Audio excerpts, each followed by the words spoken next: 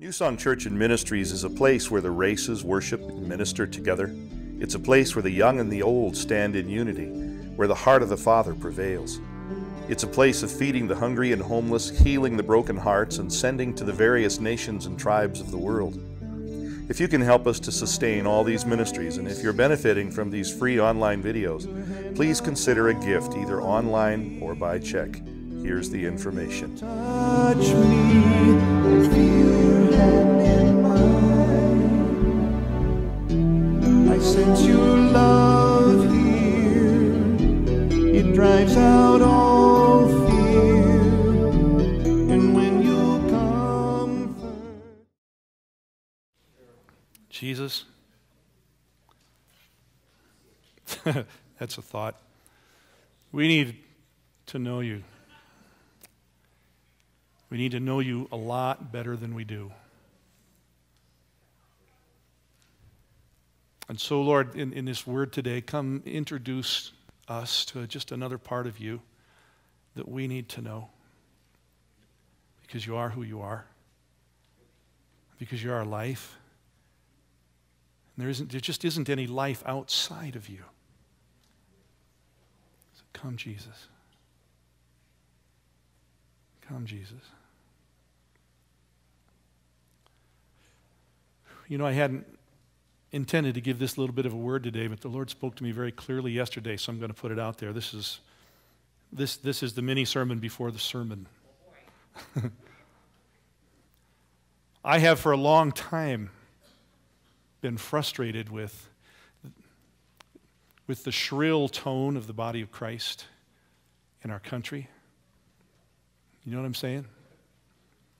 Harsh, angry, judgmental. A lot of that comes because we have thought of ourselves as a Christian nation. And somehow, a whole lot of us, over the years, have blended our country with our faith.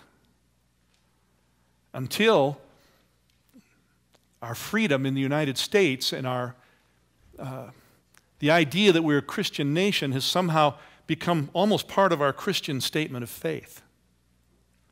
And it's blurred our loyalties, twisted our perceptions. And what so many of us are seeing right now is that we're losing what we thought our country was. And we're hurt. And we're angry, and we want to fight back. Does that make sense?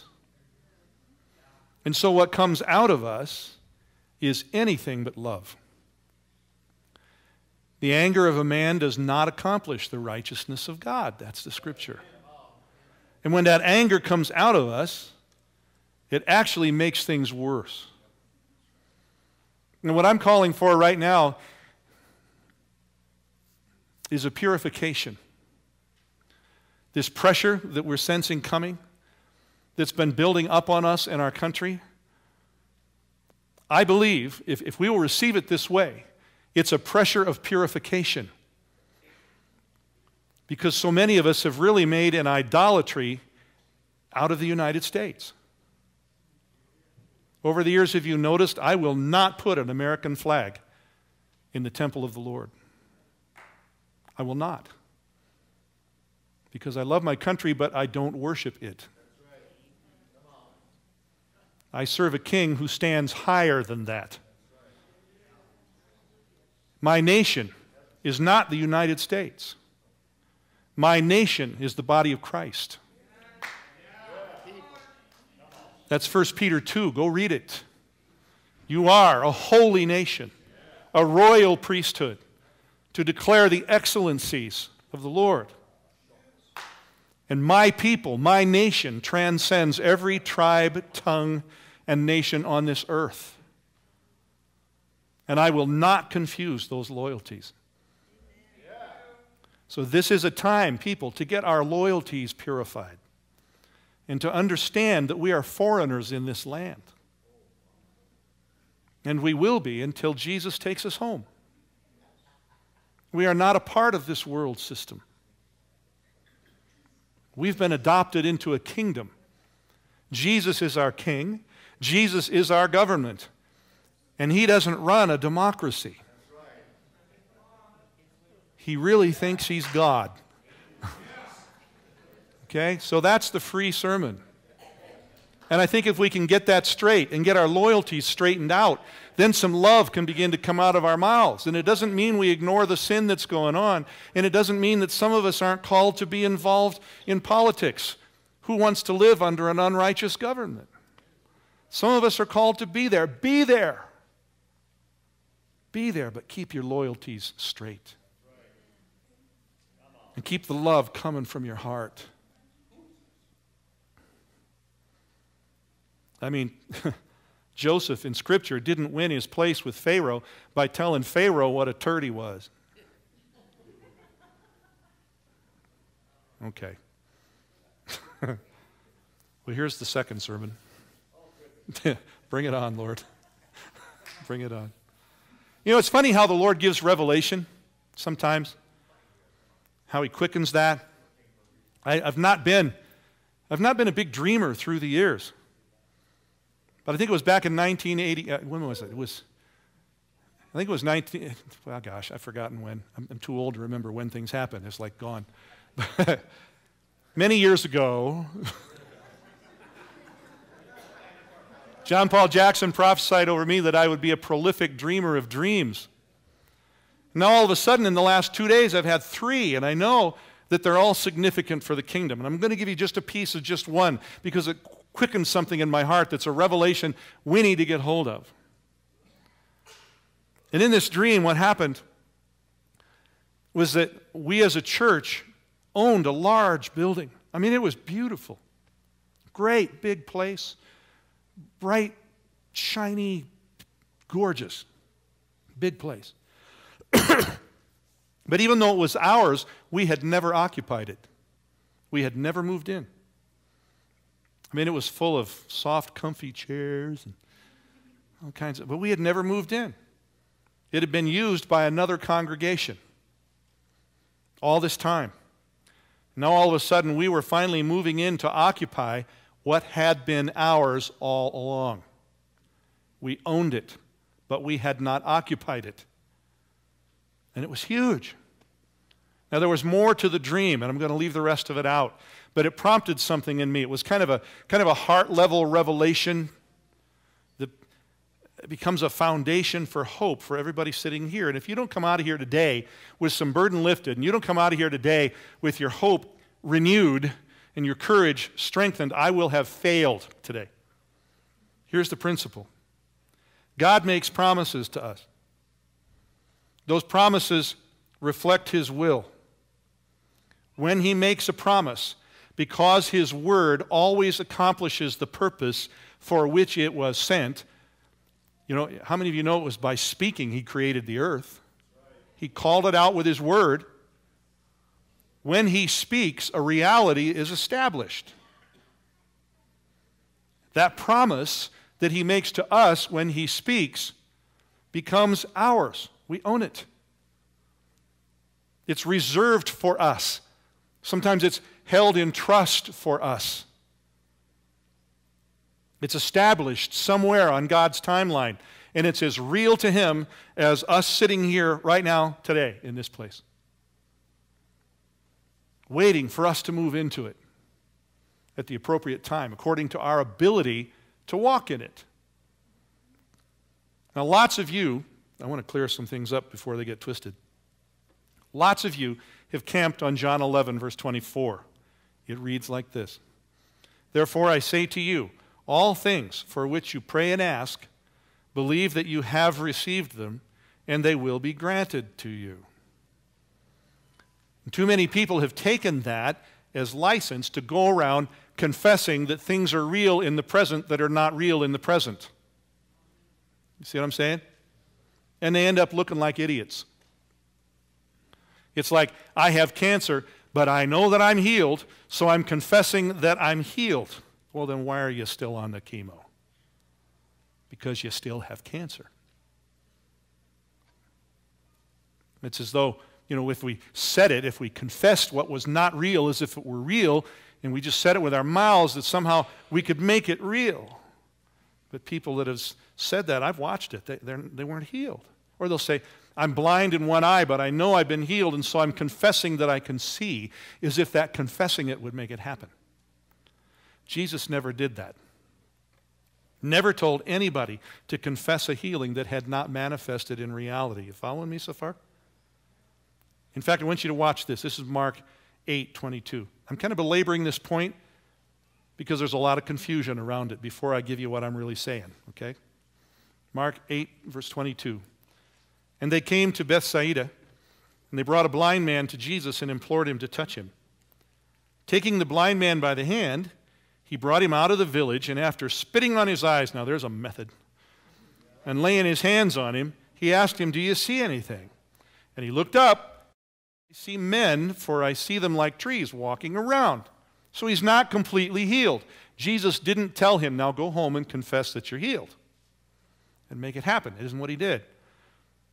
What Jesus did was he recognized that the healing was incomplete, and then he went back to work to finish the job. So here's the next verse. Then again, he laid his hands on his eyes, and he looked intently and was restored and began to see everything clearly. There's a balancing passage all about believing that you have received. I think it's a balancing passage to that one. 1 John chapter 5, verse 14. John says this, "This is the confidence which we have before him." Here's the condition. If we ask anything according to his will, he hears us. So now whatever I ask that is according to his will, not mine, then I can believe that I already have it. Catch that? If it's according to his will, then something is established that's real, and it's mine. So far, so good. But I've prayed a whole lot of things that I knew were his will, and I didn't get them right away, and some of them I still don't have. Anybody in that boat? Tell the truth. Some of the rest of you just now lied. So you say, what's up with that? Did God lie? Well, no, God can't lie. Scripture speaks a lot about inheritance. Here's an illustration. And that's probably a good illustration. I already own a portion of my earthly father's estate. There are 6 of us. I already own 1/6 of it. It's laid up for me, but I have not yet received it because my father is still alive. I won't receive it until he dies. There's a waiting until the proper time. The principle of I own it, but I don't yet possess it is something like that. Ephesians chapter 1, 13, 14. In him you also, after listening to the message of truth, the gospel of your salvation, having also believed, you were sealed in him with the Holy Spirit of promise, who is given as a pledge of our inheritance, with a view to the redemption of God's own possession, to the praise of his glory. So our inheritance is established on God's timeline, right? We own it. It's ours. But we don't get it all right now. We have Holy Spirit. He's a down payment. He's the guarantee that the rest of it is coming. But we're not ready for the rest of it. It hasn't been granted to us yet. We don't have the fullness. The promise becomes a reality that we own the moment the Lord speaks it. We have it, but we haven't yet occupied it. And so it's held in trust for us against the time that we can occupy it. So when we pray according to the Lord's will, listen carefully. When we pray according to the Lord's will, he responds, and it becomes a reality, something we own, it's ours, but we may not yet have occupied it for a whole variety of reasons. What would you do? Think about this. Think about this in terms of what we have as an inheritance, but we have not occupied. Not yet, anyway. What would you do if you asked for the fullness of the inheritance, all the power that the Lord has promised, right now, and God gave it? Could you deal with it? Think about that. One of my favorite movies is Bruce Almighty. God give you that kind of power, you'd be parting your tomato soup. You would. Give your spouse supernatural orgasms. That was in the movie. Park the cars on the freeway. Beep, yeah. You would. Yeah, let everybody win the lottery. Everybody gets a quarter. See, there comes an appropriate time for the possession of the inheritance that's already ours. Check the promise to Abraham. Genesis chapter 12, verse 1. Now the Lord said to Abram, go forth from your country and from your relatives and from your father's house to the land which I will show you, and I will make you a great nation, and I will bless you and make your name great, so that you shall be a blessing. So there's a land reserved for Abraham's descendants and for Abraham, right? A couple verses later, he's shown the land of Canaan. Verse 7, the Lord appeared to Abram and said, to your descendants I will give this land. That's now a reality. God spoke it. It's the truth. That's their land. Follow me? But what follows is Abraham's son Isaac is born, and then Jacob is born to Isaac, and to Jacob the 12 patriarchs who are the leaders of the 12 tribes are born, and then they spend 400 years in slavery in Egypt. They're not in the land.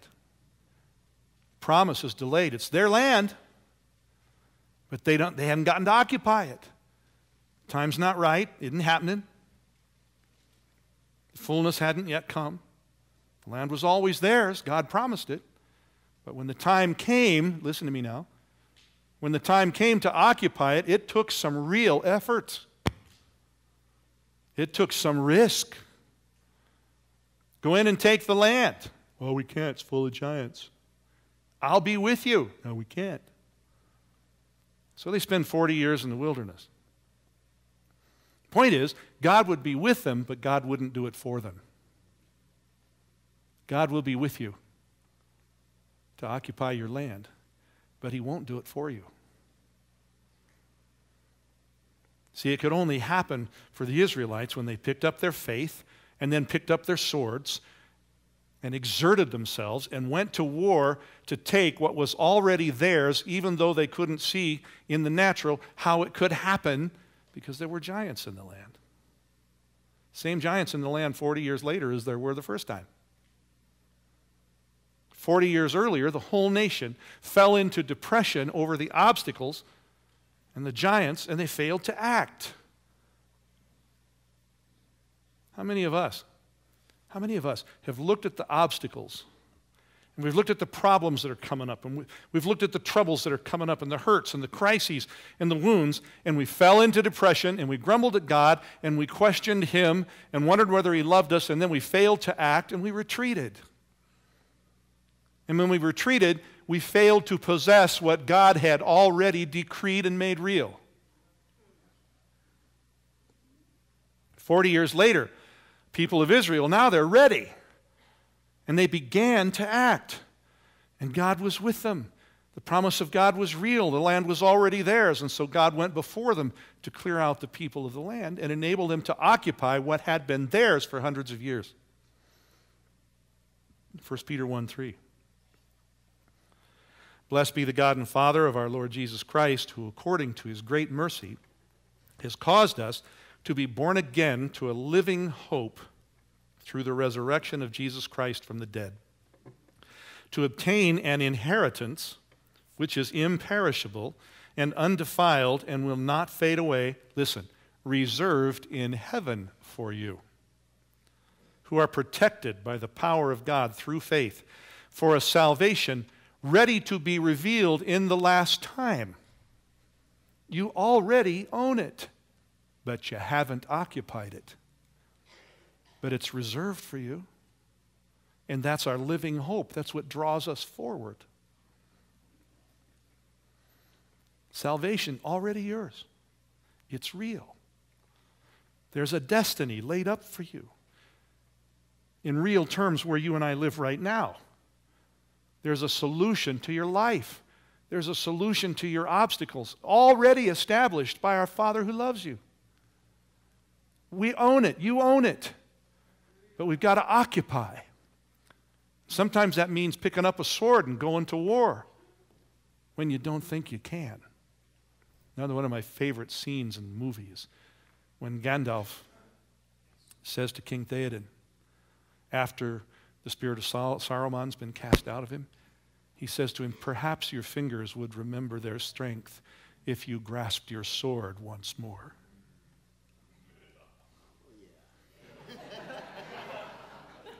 Oh. I'm serious. Perhaps you'd remember your strength if you picked up your sword once more. So across the pages of Scripture, Paul wrote things like this: I have been saved, I'm being saved, and I long for my salvation. You know, it's done, it's happening, and it's yet to happen. Why? Because we own it, but we haven't occupied all of it yet. Paul was moving into what was already his. 1973, personal story. I graduated from college with my bachelor's degree. Beth and I got married the year before. And that summer, after I graduated, God told us to get pregnant. He clearly called me to ministry. So I knew I had to go to 3 years of seminary, which is graduate school. And expensive graduate school. I was in Idaho. Seminary was in Southern California. I had no money. My wife's pregnant. I can't pay for school. How are we going to live? Woe is me. I can't afford it. I can do nothing. God doesn't love me, right? That's the way it goes.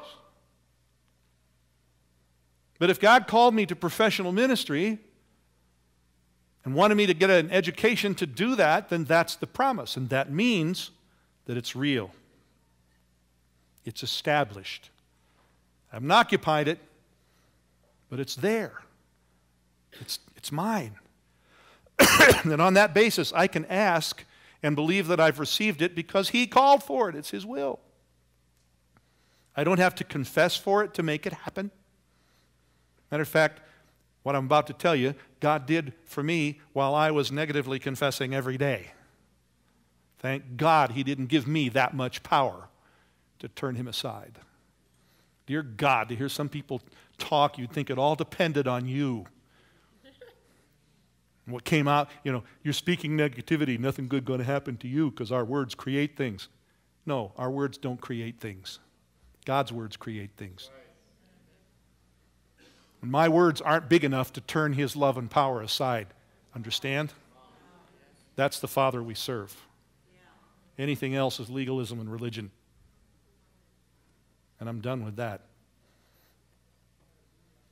So I don't have to confess to make it happen. I don't even have to generate a lot of emotional, I believe certainty.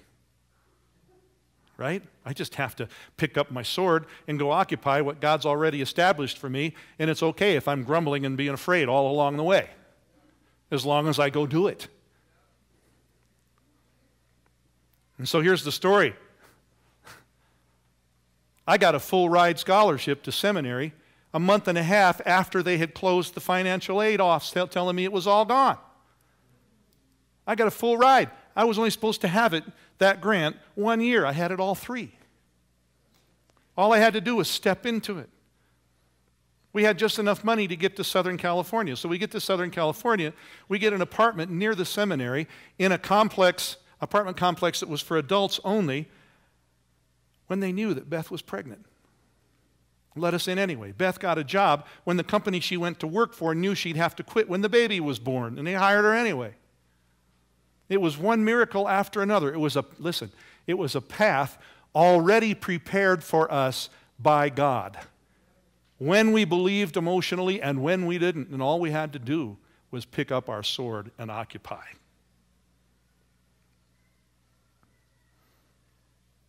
Just move into what He'd already reserved for us. See, failure to obey gets you nothing. Nothing. Takes you nowhere. And then no fair blaming God when that happens. God had told us to get pregnant before we left Idaho. Had no money. We had no insurance. But remember the promise, God is real. You own it before you realize it. Doing what you know, God said, wanted us to get pregnant. Well, okay, that part was easy. And a lot of fun. The part that was hard was losing the birth control pills. That was the fearful decision. How many of you know God's going to rearrange your plans? Beth and I were, I had 1 year of college left. We were going to get married. We knew that, but we thought, okay, we'll get married in 5 years because then I'll be done with seminary and established and at school. That's logical. And then we discovered, that was March 1972. So then we discovered that it's better to marry than to burn. And we got married the following August, 1972. And then we thought, okay, we won't have any kids till I get out of seminary. And God said, I don't think so. And so the summer before we left, she gets pregnant. No insurance, no money. How are we going to pay for this baby? Well, the OBGYN that delivered Charity delivered her for free. Beth's stepfather, who hated my guts, died just in time.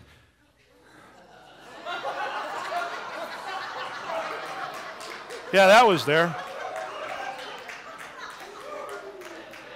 There are spooks in the house. No, he hated my guts. He died just in time to will to Beth exactly what we needed to pay the bill for the baby to the dollar. Not even anything left over. It was perfect. See, you getting this? Here's what I'm telling you. The promised land is yours. You own it. But if you don't move to occupy it, even in the face of your fear, you never get there. If you obey your fears, like the gang of slaves just out of Egypt, you're going to end up dying in the wilderness, and the inheritance passes to someone else. It's not about what you feel. It's about what you choose. It's about where you put yourself. So you can live in a poverty spirit, and you can choose to sit it out rather than respond to God's call, or you can begin to move forward and watch God's miracles unfold because they're already established. They're already yours. He already spoke them. Here's a simpler story.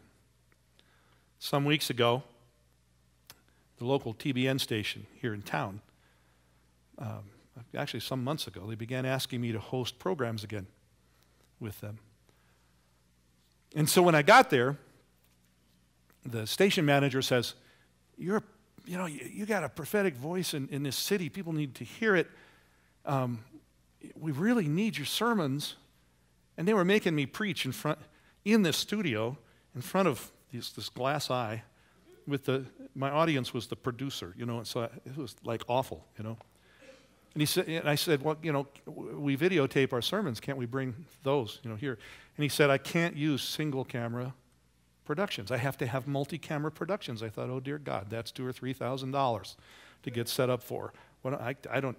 Immediately, my poverty spirit kicks in. I don't have that kind of money. But I began to pray. I put out an appeal on Facebook, of all places.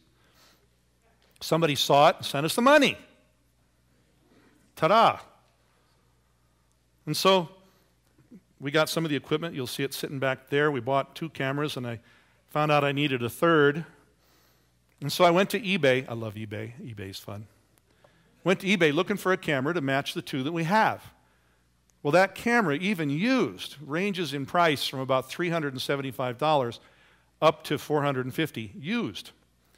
And so I go on eBay, and really, I'm telling you about how you take the land, how it's already prepared for you.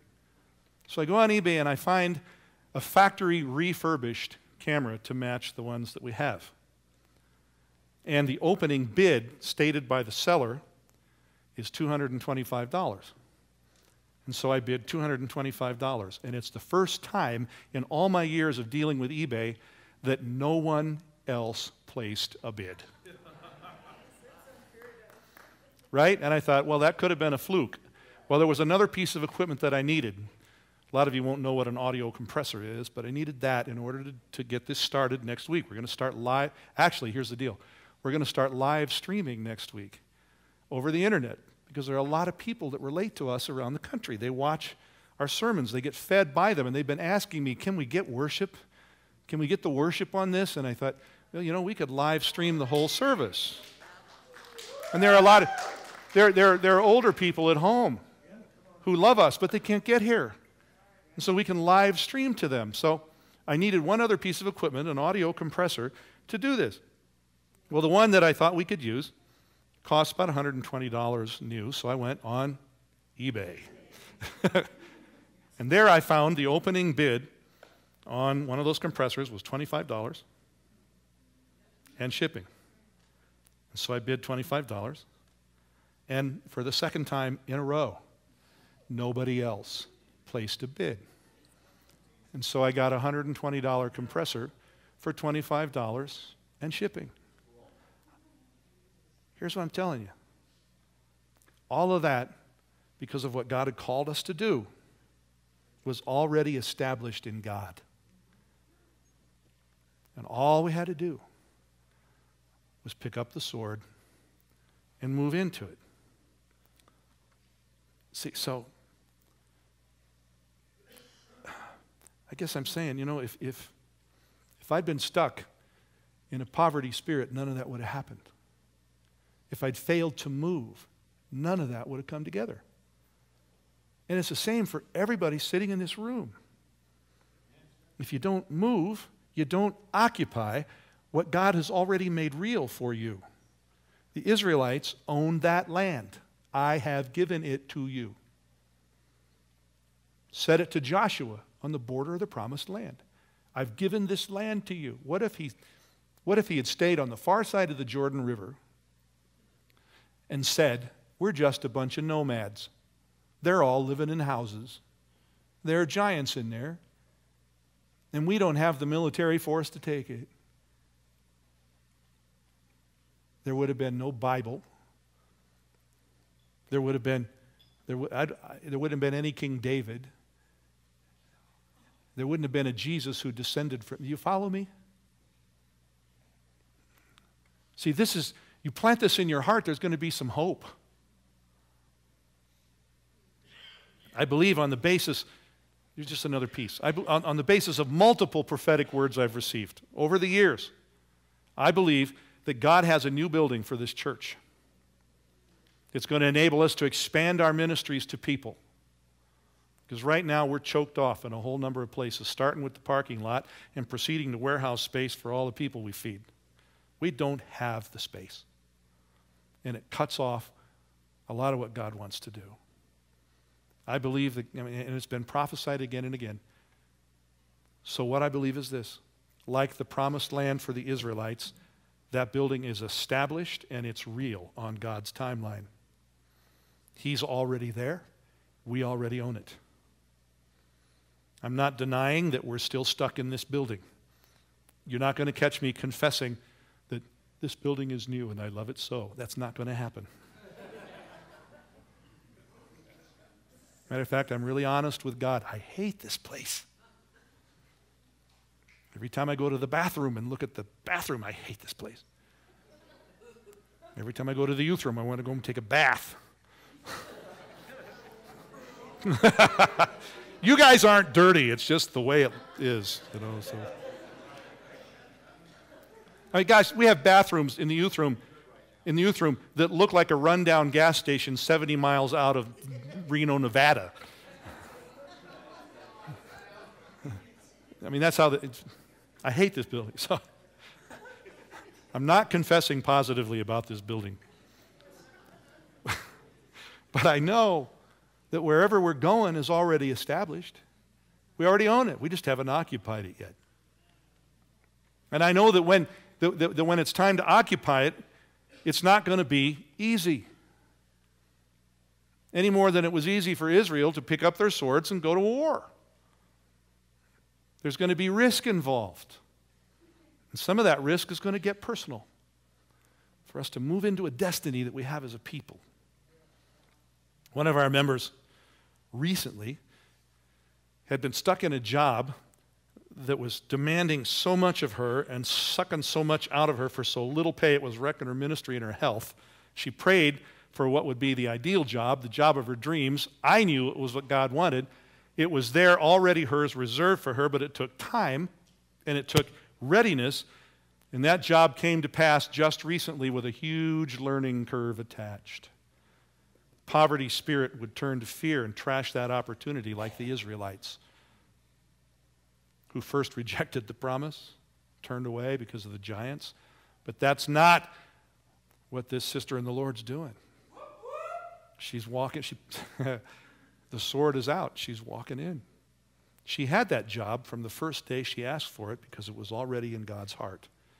It was already in God's will. It just took time to occupy. See, possession of the land takes effort.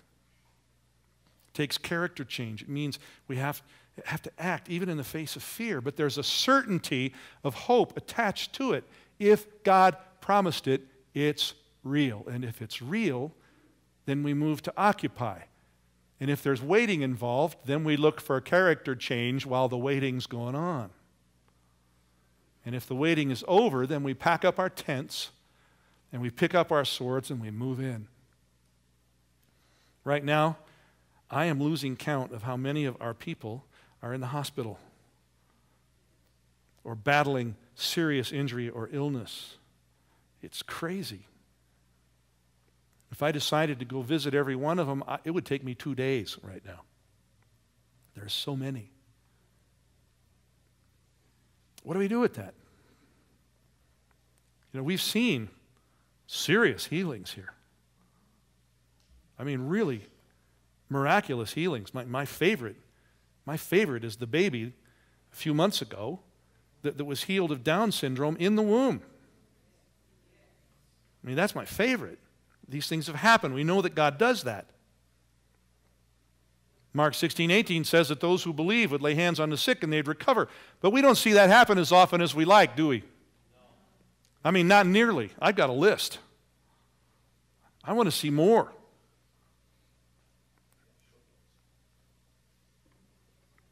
So there are giants in the land, aren't there?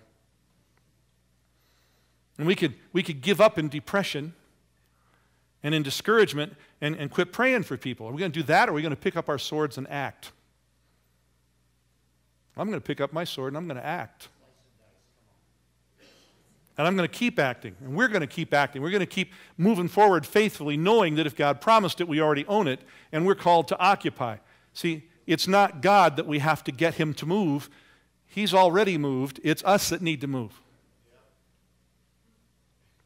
When Jesus said, John 14:12, truly, truly, I say to you, he who believes in me, the works that I do, he will do also, and greater works than these he will do. Greater works than these he will do, because I go to the Father. Now, if we read that and we don't see what we want to see, do we give up and settle for something less? And then call that the norm? Do we let the giants in the land turn us aside? Or do we realize that every promise of God establishes an unchangeable reality? Yeah, there are obstacles. Yes, there are giants to overcome, but God is with us to overcome them. Here's another piece of it, Psalm 34, verse 19. Many are the afflictions of the righteous, but the Lord delivers him out of them all. He didn't say that there wouldn't be obstacles to overcome, did he? That's not a part of the bargain. He didn't say it would be easy. He didn't say we'd never get sick. He didn't say we'd never have another financial problem. He didn't say you'd never have another fight with your spouse. He didn't say there'd never be an accident or an injury. He didn't say you'd never be unemployed. He didn't say your parents wouldn't kick you out of the house. In fact, he said there would be lots of problems. You did catch that. He said there'd be lots of afflictions. He said there'd be lots of hurts. He said there'd certainly be betrayals. There'll certainly be failures. There'll certainly be mistakes made. There'll certainly be illnesses and injuries, and there'll certainly be griefs. But when God says he delivers them out of them all, that means the outcome, the solution, is already ours. How many times does he have to deliver us from a tough situation before we get it? Serious. How many Red Seas does Israel have to pass through before they understand that God can take care of the next one? We have short memories, don't we? It's crazy. We already own it. We just have to move into it. Pick up your sword, move out in faith. Stop looking at the giants. Stop looking at the hurts and the discouragements and the obstacles. Stop thinking about giving up or quitting. God's in us. He's in this. God had this church, this place of promise on His timeline 21 years ago this month. I was in a bad place back then. I was more defeated than I've ever been in my life. The whole world was arrayed against me. God was calling for this church to be birthed, but there were giants in this land, and I was weaker than I've ever been in my life. I thought I had led my family into a dead end. I had no idea how I was going to go forward. I didn't want to be in Denver. I wanted out of town. And then the prophetic words began to come. Too many to ignore. God's promise was coming to me, and it was real, and it was mine, and I could own it if I chose. Like Israel in the promised land, I could look at the giants and refuse to move. But if I did, there'd be a wilderness to follow worse than the one I'd already been in. Well, the rest of the story is that it's already yours. It was already mine. Some of you know pieces of this story, but the last week that I was on staff at the other church, I had a conference in Vermont. And while I was there, I asked some top leaders who were speaking alongside me in the charismatic renewal, I asked them to pray, and the Lord began to hatch a plan. And I said, Lord, if this plan is really yours, I need 3 months' income up front at the rate that I've been paid. And by the time that we didn't tell the people in the conference just said, we feel led to give money to Loren and Beth. And by the end of that week, we had 1.5 times 3 months' income, which gave us what we needed to buy the first sound system for the church and get it moving. See, it was already established on God's timeline. I just had to step into it. And the same's true for you. A lot of you have sensed that something awesome is about to happen in this place. And that means it's going to happen to you. To you. And that's because it's real. Because God spoke it. And because God spoke it, it's established. What we've asked for, we've already received because God willed it. We just need to keep pressing forward into it. Is that an amen? Amen. Now, if you don't go out of here, feeling strengthened today, then you probably weren't listening. If you don't go out of here feeling a renewed sense of hope, then you probably had a closed heart. But I'm not looking at closed hearts. Okay? Father, I pray you seal this up for us. Make it real. Lord, I pray that you break down strongholds today in the hearts. Strongholds of discouragement and failure and fear that have been built up over a period of time. And that you inject instead your spirit and your vision and your hope and the knowledge that because you are Lord and you transcend time, that you're already there in the solution. You're already there in the destiny. You're already there in the future. Lord, help us to move into it. Help us to occupy what you've already decreed for us. In Jesus' name.